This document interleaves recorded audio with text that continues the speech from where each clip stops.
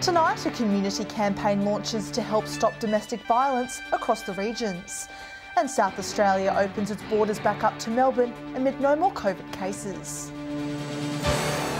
From our 7 Spencer Gulf studios, your nightly news with Ruby Kamain begins now. Good evening. A new domestic violence prevention program has been launched by White Ribbon, hoping to educate potential perpetrators and stop them before violence occurs. Community action groups to be set up and tailored to individual towns, funded by donations. Tackling violence against women before it even begins. White Ribbon's Community Response Fund hoping to use local organisations to stop abuse. We know that violence isn't unique to any one community, but the solutions are. The new program launching today would see grants of up to $5,000 given to eligible community groups for projects aiming to prevent violence and abuse against women. It could be a sporting club, it could be a faith-based group, it could be a workplace, or it could be a town, just really any group of people that want to take action against violence. The money coming from donations given to White Ribbon by the public. It's basically a way for diverse communities across the country to run local activities that will address the issue. Broken Hill has one of the highest rates of domestic violence in the state. White Ribbon hopes this program will bring down numbers in regional areas where fewer support services are available for victims. When it comes to regional communities, we want regional people leading the change. More information can be found on the White Ribbon Australia website. Lachlan Itter, 7 Spencer Gulf News. And for anyone seeking support, you can contact 1800 RESPECT or in a personal crisis, Lifeline. South Australia will welcome back Melburnians this week, with border restrictions to ease from Friday. Travellers from Melbourne will need to get tested on their first day in SA and isolate until they receive a negative result.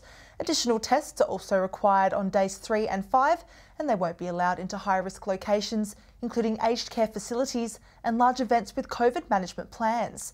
Further restrictions have been placed on travellers from Sydney as the Bondi cluster grows to 21, with testing requirements strengthened for some council areas. A teenager is in hospital with serious injuries after a single car crash at Riverton. Just before 10 last night, police and emergency services were called to Horrocks Highway after reports a car crashed into a tree. The driver and solo occupant, a 19-year-old from Kapunda, was airlifted to the Royal Adelaide Hospital and is being treated for serious but non-life-threatening injuries. The Horrocks Highway was closed for some time but has since reopened to all traffic. Around 15,000 fruit fly traps are being deployed across South Australia as the state government puts a dollar figure on the war against the pests. A total of $16 million is projected for 2021 to 2022, but it could increase if the state does not get on top of the outbreaks. There are currently 12 Mediterranean fruit fly outbreaks, including one in Port Augusta, and 6 Queensland fruit fly outbreaks across South Australia. Tough restrictions on the movement of fruit remain in place. Broken Hill Correctional Centre will be housing more inmates after the mice plague caused damage to a prison in the Central West. Corrective Services has released this picture from inside Wellington Correctional Centre, showing some of the damage caused by the rodents. Commissioner Peter Severin saying up to 420 inmates will be relocated to other facilities across the state so repairs and deep cleaning can be completed.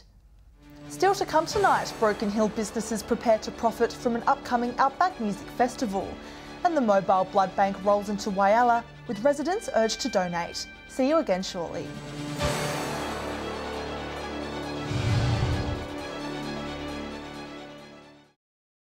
Welcome back. New South Wales expects to be back in the black within 3 years, announced in today's state budget. Broken Hill's TAFE will take $6 million of funding for an undercover training area. $27 million will go towards further sealing of the Silver City and Cobb highways, with an additional $4.5 million for Pooncarie Road. More social and Aboriginal housing has also been funded, Broken Hill receiving a share of $6 million. We can reveal new details on how Broken Hill will look during the Mundi Mundi Bash, when thousands of travellers converge on the city. Locals told to be patient and prepare now, with the population expected to boom for a number of weeks. Another big turnout as businesses plan for a big event. The Broken Hill Mundi Bash bringing 10,000 people to our city in less than 2 months' time. It was a great turnout, and it actually reinforces that businesses really are interested in this event. Council is working behind the scenes to help Broken Hill make the most of the predicted influx of travellers. They want to be stocked up if they're selling something, and they might want to look at putting additional staff on. Council will be working with police to ensure traffic flows as smoothly as possible. Parking time limits will be heavily enforced in the CBD, with overflow areas and shuttle buses to be established. Locals told to stock up on fuel and food beforehand to avoid queues. People will need to be patient. We are a relatively small town, and we're not used to having this many visitors at the same time. Businesses told to update their trading hours online and with council while ensuring they're complying with COVID-safe regulations. The idea of Clean Up Broken Hill Day also floated for the 8th of the 8th. That everybody gets out and cleans up their front yards, and backing onto that, council will look at holding some Tidy Towns events as well to do some of the roads leading into the community. From many accounts, accommodation is essentially booked out in the weeks before and after the festival. Sites are still available at the racecourse, with discussions continuing to open temporary campsites in the town. We want to be able to provide visitors still with a place to stay, and I think it all comes down to the communication. Another meeting directed at accommodation providers will be held next Monday. Lachlan Itter, 7 Spencer Gulf News. Companies from around Port Lincoln and across the region have the opportunity to attend a Business Accelerator program. Showcase South Australia is hosting the one-off event, connecting the business community from all across South Australia. The Showcase SA Business Accelerator program, an opportunity for business owners in our regions to engage in meaningful conversations with industry leaders. It's about embracing South Australia as a whole and taking some masterclasses and business upskilling and support. 4 interactive sessions providing company leaders the platform to grow their business, with the opportunity to share, collaborate and discover emerging opportunities to improve the marketability of the company. Bringing some inside tips and information for businesses on how they can scale up e-commerce, not just locally but around the world. The COVID pandemic forcing business owners to become creative at marketing their services. If the last 18 months has taught us anything, is supply chain is paramount. Minister for Trade and Investment Stephen Patterson will open the event. Attendees will also enjoy a 2-course luncheon sampling Port Lincoln's finest produce. So there's an opportunity to meet the Minister, have a chat about any concerns or opportunities as a business owner that you don't always get with the Minister. The workshop will be held next Tuesday from 9 till 5 at the Lincoln Hotel. For more information or to book your place, head to the Showcase SA website. Residents from across the Spencer Gulf are urged to donate blood, with the Red Cross in desperate need of more supplies. A mobile blood bank has been set up at Whyala's Westlands Hotel for locals to help out with the campaign. A vital service needing people to roll up their sleeves. This mobile blood bank, set up in Whyala by the Australian Red Cross, encouraging residents to give generously. Whyala has always been fantastic to us, as have other areas right across South Australia. We have 28 spots that we visit across South Australia with the mobile units. The organisation currently needing donations of all blood types. Red blood cells only lasting 42 days, adding extra pressure to the demand. So we actually need 31,000 donations every single week. That's across Australia to meet the demand of patients. And to give you an idea, that's 1 donation every 24 seconds. The push comes as the Red Cross wraps up National Blood Donor Week events, honouring those who regularly give blood. The service seeing an increase in donation appointments in the past few months. There is also good news for those who had their COVID-19 vaccinations recently, now allowed to donate blood after a week of getting the shot. There are currently 38 open appointments at the Whyala Mobile Blood Bank. It's important that you call ahead so that we can ensure that we're socially distancing and we know who's coming through the doors. For more information on how to book, visit the Australian Red Cross's website. Mark Zita, 7 Spencer Gulf News. Meanwhile, women in the Whyalla region are urged to sign up for a breast screening session. A mobile screening unit has been set up at the Whyalla Hospital and will be in the city until August. The service is available to women aged 50 to 74 free of charge. Breast Screen SA says regular checkups can detect changes to the breast that are too small to feel and can even help save lives. For more information, visit the Breast Screen SA website. Stay with us after the break. A Whyalla school encourages students to recycle and care for the environment. And the Wallaroo to Lucky Bay ferry pauses its service. See you again soon.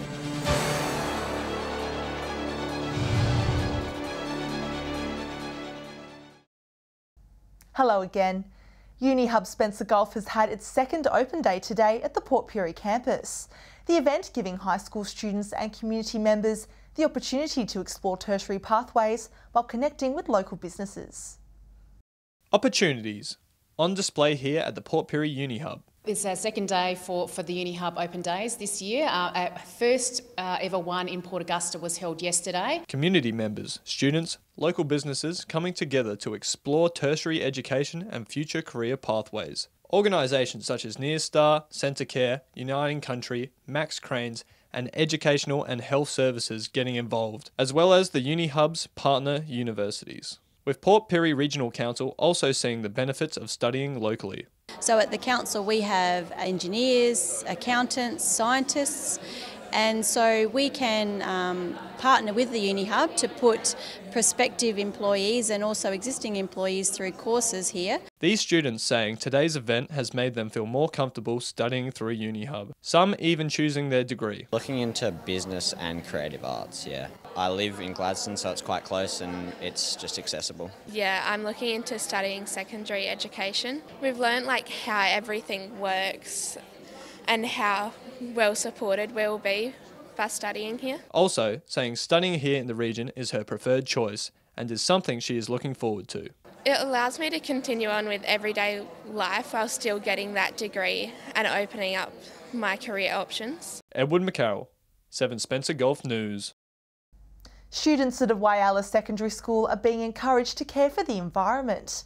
Samaritan College has overhauled its waste and recycling program, making students think about where their rubbish goes. Making a positive difference for the environment. Samaritan College changing the way students throw away their lunchtime rubbish. So we spent about 18 months to 2 years prepping with the students, with the staff, even involving some outside people who are experts in this area about what type of bins, their locations, but more importantly what actually happens with the rubbish once it leaves the school. The school overhauling its entire waste strategy, separating rubbish and recycling into different bins. The aim, getting children thinking about where they should be placing their waste. And they know it's just automatic that they should be putting the right rubbish in the right bins, and you do see the students stopping and thinking about where it's going, which is great to see, and some are automatic, but it's been a real cultural change over many years and it's great to see.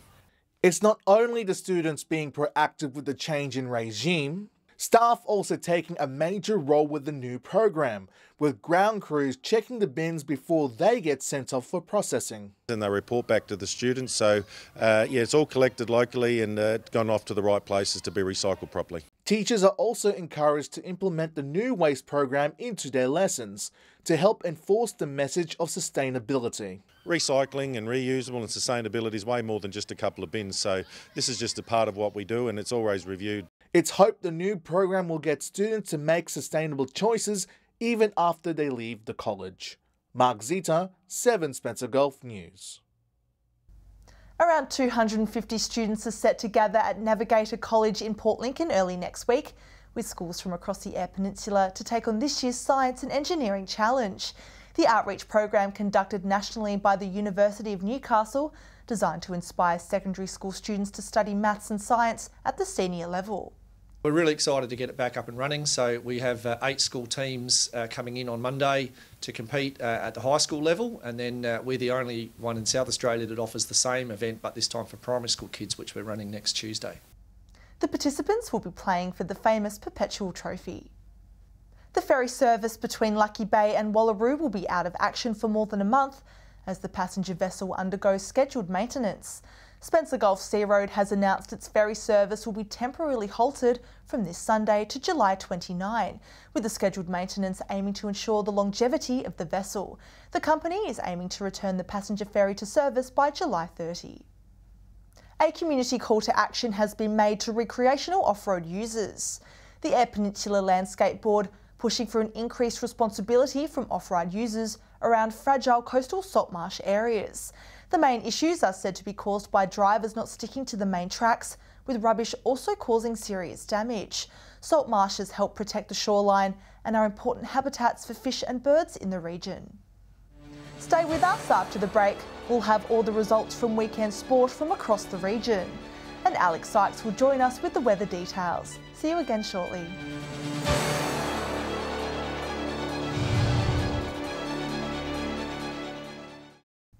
Welcome back.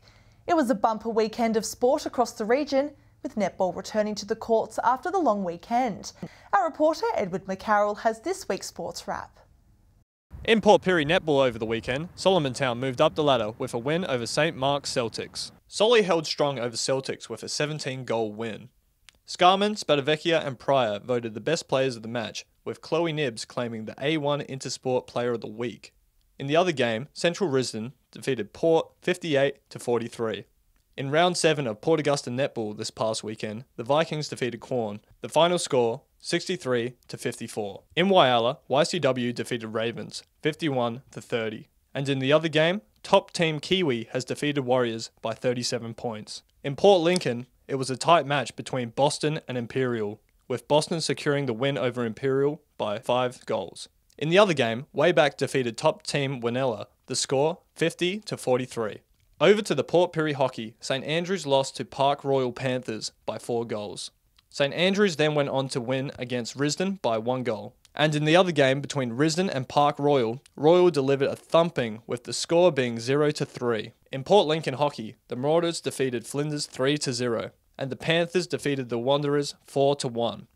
In Broken Hill soccer, West had a devastating loss to St Joe's. The final score 0-7. In the other game, Alma secured the win over Celtic by 4 goals. And finally, for Broken Hill Rugby, round 6 of the Musicians Club Outback Rugby League took place. Parntu Warriors smashed the Silver City Scorpions 60-0. Wilcannia Wildflowers defeated the Scorpions women 44-16. Wilcannia Boomerangs defeated Menindee Yabbies 22-18. And that's it for sport. If your team would like your results featured on our bulletin, please contact our Facebook page.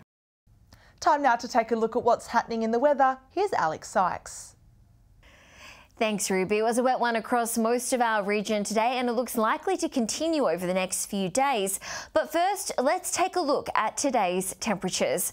From 3 p.m, Port Lincoln was 14, Broken Hill missed the rain, recording partly cloudy conditions and was 18 degrees.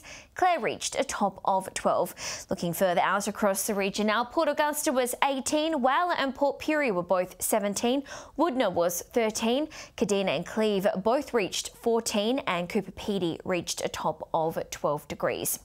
Taking a look at the satellite image now, a cloud band crossing central parts of South Australia with a trough is generating some light rain. Patchy cloud behind this with a cold front is producing showers and a few storms. Moving on to tomorrow's weather outlook now, and we'll start with the Gulf waters. North to northeasterly winds 15 to 25 knots, seas around 1.5 to 2.5 metres, and south to southwesterly swell below 1 metre. And a short time ago, the Weather Bureau had issued a number of warnings, including marine wind warning and a warning to sheep graziers. A shower or two for Port Lincoln and a max of 15 degrees tomorrow. Cleve becoming windy and partly cloudy 14 degrees. Woodner possible shower also set to reach 14. Whyalla a shower to 17. Port Augusta rain at times, also 17 degrees there. Kadina showers easing and 16. Port Pirie rain easing 17. Clare similar conditions set to top 13, and Broken Hill will reach a high of 16 degrees. Taking a look further through the week now, and windy in Cooper Pedy and Broken Hill on Thursday. Rain across the rest of the Gulf. Temperatures are set to be in the mid to high teens. Partly cloudy across Cooper Pedy and Broken Hill on Friday. Rain across the rest of the region. Slightly cooler conditions. Temperatures set to be in the mid-teens again. But the weekend is looking to clear up. Partly cloudy conditions across most of the region on Saturday. Showers are forecast for Port Lincoln and Adelaide. Temperatures in the low to mid-teens. So Ruby, it appears the wet weather is here to stay for the rest of the week at least. So rug up and don't forget the umbrella. And that's all the weather from me for tonight. See you later this evening with a weather update. It's back to you. Lovely, thanks for that, Alex. And that's the local news this Tuesday evening. Thanks for joining us. I'll have updates later. Until then, enjoy your evening, and John and the team will join you tomorrow with more local news. Good night.